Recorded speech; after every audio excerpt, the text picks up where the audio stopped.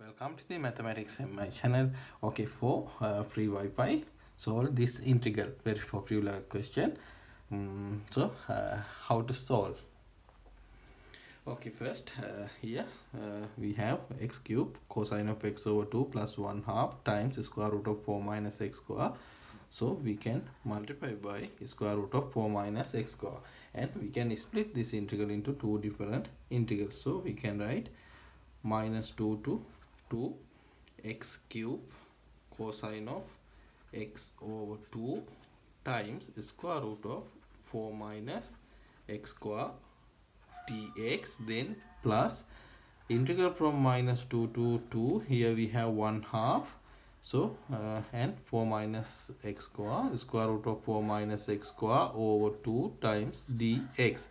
Now I am going to take this integral is equal to I1 and this integral is equal to I2. Okay, let's solve I1 and I2. So we know I1 is equal to, now here 1/2 we know constant, so we can write outside of the integral sign 1/2 minus 2 to 2 the square root of 4 minus x square dx. Now we can take a substitution. X is equal to 2 times sine of theta. Now differentiate 2a dx is equal to 2 times cosine of theta d theta. Now we can plug in here.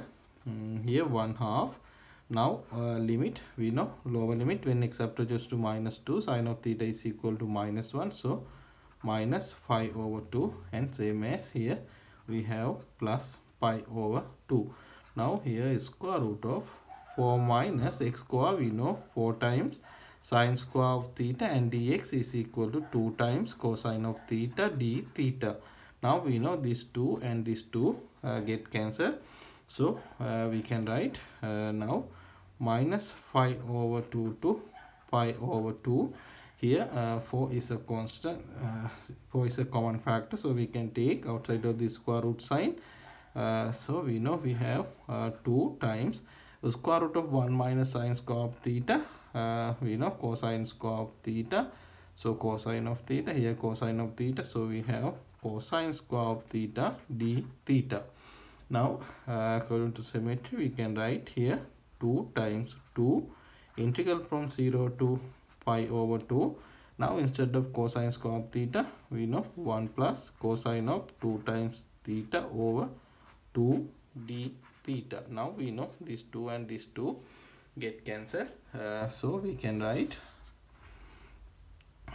I is equal to 2 times integral from 0 to 5 over 2, 1 plus cosine of 2 times theta, we know theta plus sine of 2 times theta over 2 from 0 to pi over 2.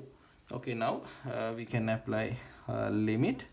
So here 2 times, now if we apply upper limit, we know here we have pi over 2 plus now here sine of 2 times pi over 2, 2 get cancelled, sine of pi over 2, then minus, now we should apply lower limit, we know theta 0 and sine of 0, so here we have 0. Now we know sine of pi also equal to 0, and here we have 2 times pi over 2, so 2 get cancelled and we have pi. Okay, this is the answer for, sorry, here I1. Okay, now we should evaluate I2.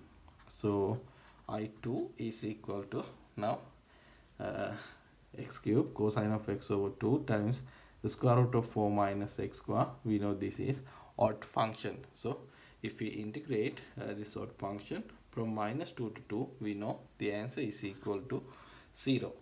So we have I is equal to I2 plus I1, and I2 we know 0, I1 is equal to pi, and we know the value of pi 3.1415926 3589, so on. Okay, now you know the answer, so now you will access to free Wi-Fi. Thank you for watching.